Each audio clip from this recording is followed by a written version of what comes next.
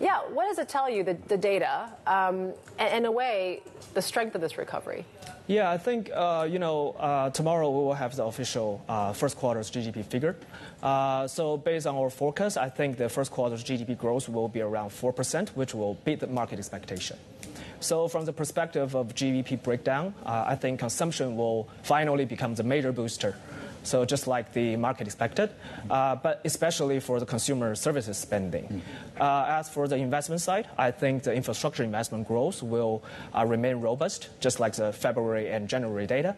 But the decline of the property investment growth will continue to narrow. I think what I want to mention, which is a very unique aspect, just like you guys said before, is the export growth. I think that in the first quarter, the net export growth will have a positive contribution to the overall GDP growth. Because given that the March's export growth was around 14.8% year, which is a very strong number. So overall speaking, I think the first quarter's China's GDP or economic growth transcript will be quite satisfied by the market. That was the bonus, as they say, because we didn't expect exports to pick up that much. Do you think that continues, this boom in exports? What do you think was behind that big surprise? Yeah, I think, especially in the second half, I think the United States will formally enter the recession. So I think this will hit the China's export growth, even though ASEAN growth is always very robust. But the ASEAN only account for around 14 or 15% of the China's overall export. But the United States and Europe, they account around 30 or 35% in total. So this will send a downside pressure of China's export, especially in the second half. Boyang, okay, that's, you got the export side of things here as well, but are you seeing any signs of deglobalization hitting these numbers? And longer term, what do you see?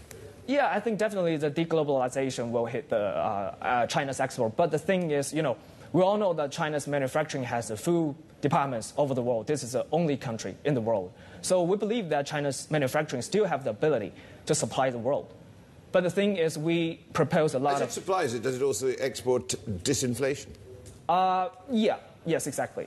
So I think, we propose a lot of, policies to the, ASEAN's country and also Russia.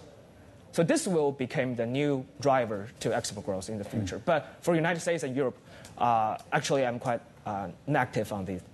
Given how low inflation is in China, is there a risk of deflation in China now? I don't think, because from the economic fundamental perspective, I don't think China is right now called deflation. But the thing is, I just want to say that China's inflation, headline inflation, has a downside risk.